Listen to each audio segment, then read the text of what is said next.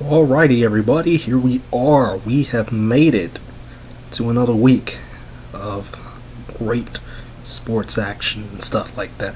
Well, the sports that I'm going to cover anyway. NBA Finals video will eventually come. We're still trying to figure out some things over here on this end because there's a lot of personal stuff going on at the moment that I cannot delve into currently. But as soon as everything gets under control, everything's gonna be fine. Very, very soon. This Friday, you all will be seeing a entirely different place. So we're trying to get everything done with that. So that's gonna be interesting to see how that goes, if that makes any sense.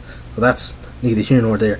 That will be coming on Friday, probably Friday night, maybe Saturday morning. It depends on how things work out this week.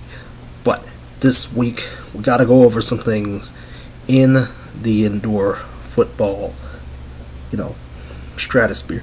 Now, it's already, we finished the CIF season. We finished it. I've got in my notes here that the Salina Liberty. Yes, I almost said Salina. I did say Salina, but the Salina Liberty will be hosting the Dodge City Law. And that will be on July the 10th, and that is for the 2021 CIF Playoffs. And on the 9th, the day before, Omaha Beef will be hosting the Sioux City Bandits. Dodge City got a huge win,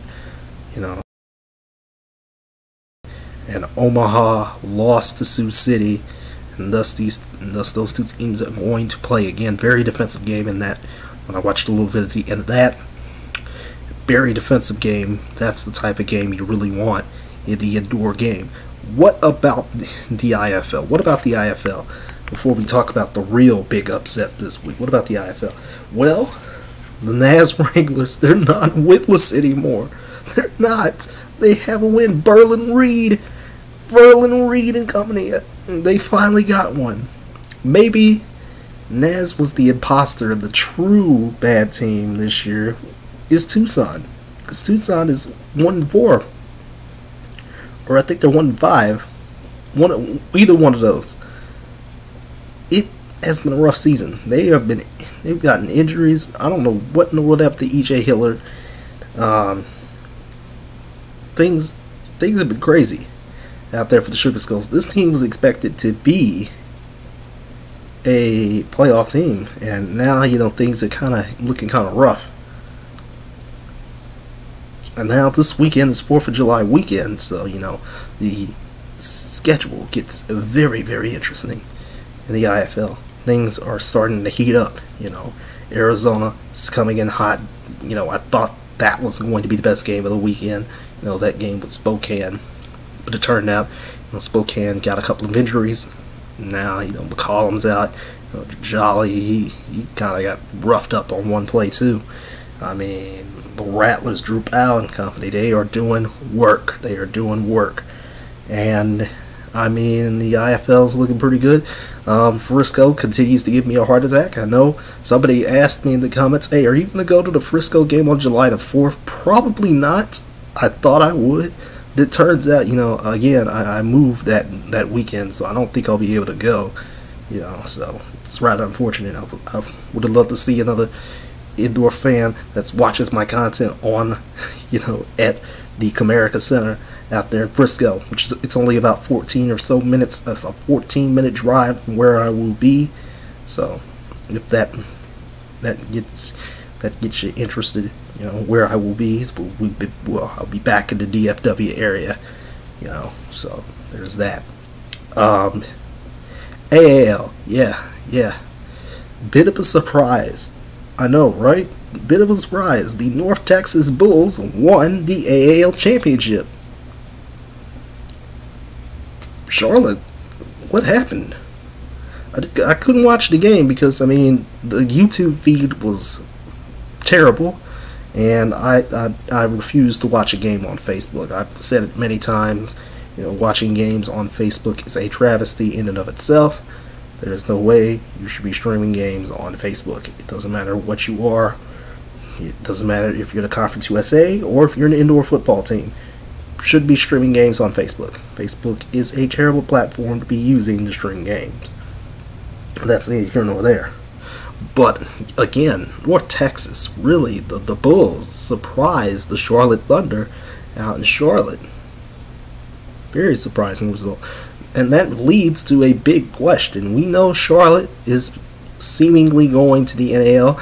We don't know how that's going to work out because the NAL has been kind of picky, very picky to the point where they've lost, more teams than they have in the past 2 years. So, or about the same amount. So Charlotte, coming into the NAL could be interesting. But where are the North Texas Bulls going to go? Could it be the CIF? Could it be? It's what some people have said. Some people have said the CIF. I think so as well. There's also the rumor of the San Antonio Gunslingers going to the CIF. That'll be a nice little Texas thing, CIF is supposed to be doubling in size because there's supposed to be expansion out in Montana. But I think, some Texas expansion could do them well too. That'll give, a little bit more leeway for Amarillo in West Texas out there in Odessa. That could give them a little bit more leeway. But then they're going to need a little bit more money. I think those two teams will. I don't know what the world... there's another San Antonio team that we all know, the San Antonio Valor. Don't know what's going to happen to them because they are still a travel team. They're not a real team yet. They gotta get... You have the Valor name, but you don't have an arena. You don't have anything that can be considered, top notch just yet. So I don't know how that's going. I don't know how the Lone Star Series is going anyway. Have not paid any attention to it. But yeah, there we go. Biggest surprise this week in the NAL. Let's get that glare off here. Biggest surprise in the NAL this week was the Albany Empire. Albany. Y'all are gonna have to continue to correct me because I'll get it wrong each and every week. But the Empire fell to the Jacksonville Sharks. Very surprising result. We're talking Southwick, Danny Southwick. Man, he didn't look completely accurate. A lot of people said. I agree with him. Didn't look completely accurate, but when he threw that rock, he could sling that rock. He slung it. He slung it out there on Saturday night. Slung it out there to those Sharks receivers. I really thought that the Shark DBs really thought those defensive backs would get burnt out there by Prince and by Prince especially, and maybe because Grady was slinging it out there. Grady was slinging it. Easily the best game of the indoor/arena season by far. Best game of the season. It's a shame ref ball had to come up in there in that last minute. I was really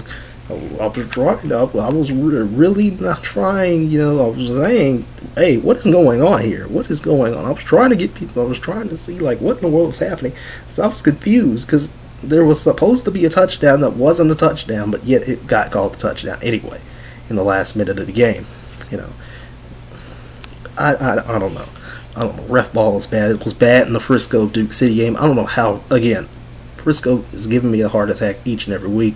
I don't know how we're still undefeated. We're probably going to get some losses here soon. I'm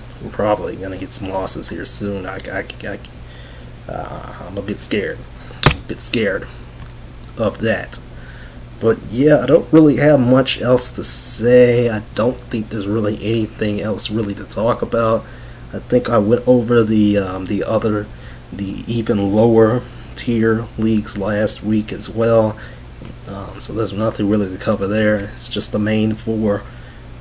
Well, maybe the AWFC too. I mean, but that's also in that lower tier league, like the top lower tier league. We're talking the AL. That's always interesting to cover because it's always a storm of weird stuff happening.